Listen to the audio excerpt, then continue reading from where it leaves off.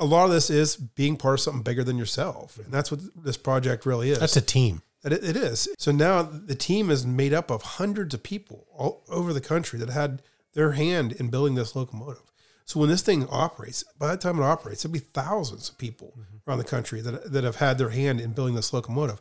So they're all going to bring their kids, their grandkids, their wives, husbands out to see this thing run and say, look, and stand with a bit of pride at a crossing, and the thing comes whipping through a crossing 40, 50 miles an hour, 1,000 people waving behind it, smiling and happy to be on board the train.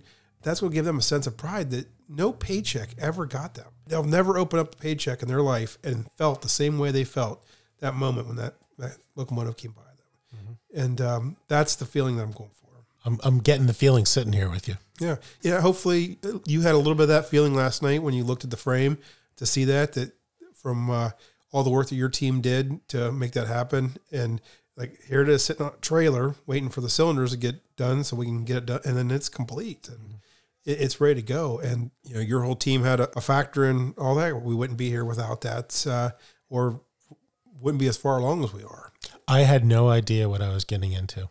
So neither do. So